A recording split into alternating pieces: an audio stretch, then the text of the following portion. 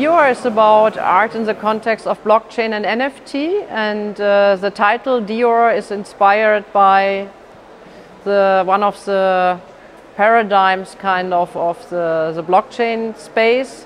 DYOR stands for do your own research, and it is a complicated world that's new to many, and to navigate that world without any issues, you really need to educate yourself about the space.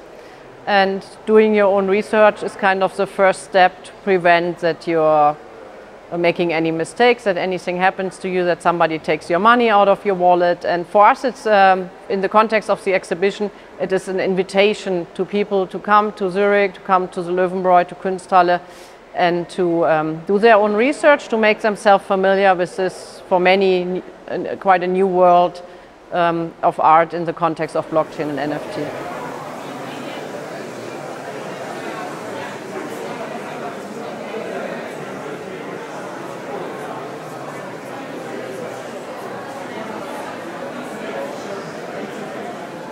When curating such a show, the biggest challenge is to bring such a world that's so lively and so big and has so many different faces, to bring that in a space that's still limited, even though it might be super big.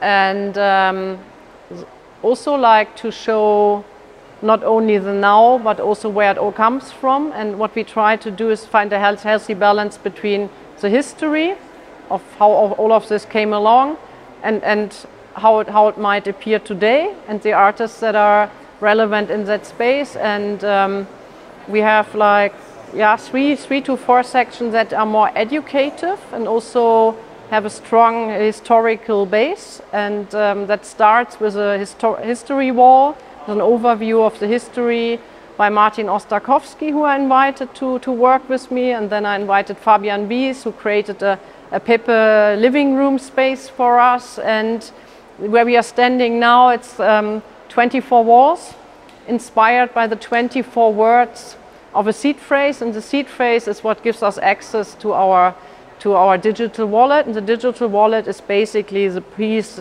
through which we interact with the whole blockchain environment. So where we hold our NFTs, where we have our cryptocurrencies, through which we buy and sell things. And we decided to create 3 turnstiles, each consisting of 8 walls, and dedicate each wall to one project platform artist, where we feel that they've been incremental for the development of that space. And through these works, people will be able to learn a lot about that space, the art, but also the interaction between the art and the technology. And then these, let's say, 3 more historic sections, they are accompanied by a lot of projects around them. And one is it's a NFTism Space by Kenny Schachter. Kenny Schachter, art critic, writer, curator, artist.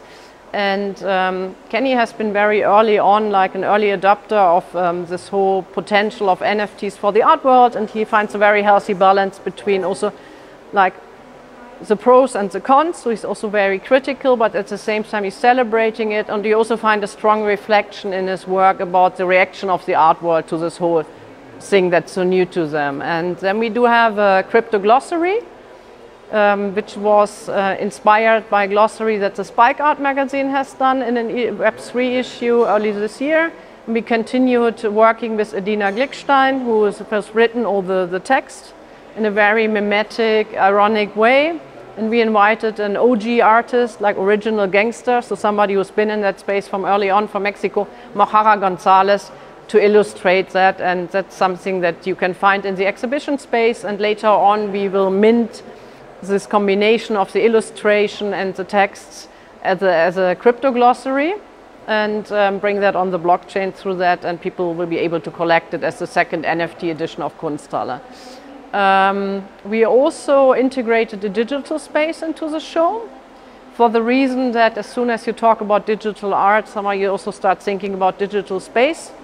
And we wanted to show to people the potentials of digital space, especially for native 3-dimensional works, because somehow it's difficult to bring these works in the physical space, because some of them are floating, some of them are turning, and it's almost impossible to bring something like that out of the computer in the physical world. And still, maybe you want to experience it in a way that you would experience a sculpture in a physical space.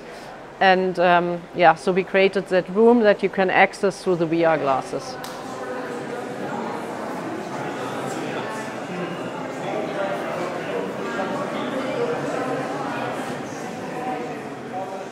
We also have an open exhibition platform, which I think it's very relevant in the context of discussing how you curate in the context of the blockchain. Because the blockchain is decentralized and it's about giving people equal access and also control over their activities.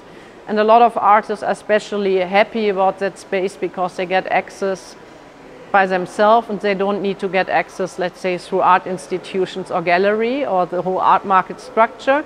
But of course, as soon as you start creating such a show, you have to select some people over others. And through that platform, which is an artwork by Sebastian Schmieg and Silvio Lorusso, we are trying to reduce gatekeeping, and we are inviting everybody to participate in the show by uploading their artworks onto like a pie-like shape, and which is then live streamed into the Kunsthalle, shown on a huge LED screen, and through that you upload your work, and then it immediately shows up in here. You become an artist of the show in an unfiltered way.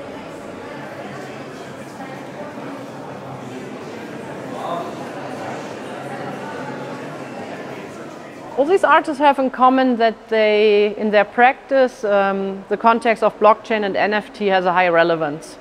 So either they've been in that space from early on and created works that are historically important that also help to shape that space, to enable things for generations to come, or they're very relevant in the here and now. And for example, we took the decision to exclude artists who might be famous in a digital art contest but never did a lot in the NFT and blockchain context.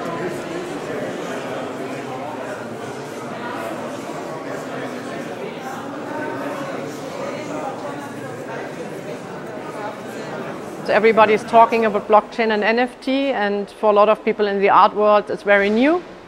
And this might be a great opportunity to get up close and personal with art in this context, and also to start your first collection, because we also offer some NFTs to people. So there's an interactive project, Play Record Mint, where you can interact with a generative artwork in front of a screen, trigger changes in that artwork, and later minted as like a collaborative creation between the visitor and the artist and the guys who did the platform for us. The platform is called Play Record Mint. And all these things, I guess, are a very playful, nice way to get into that space.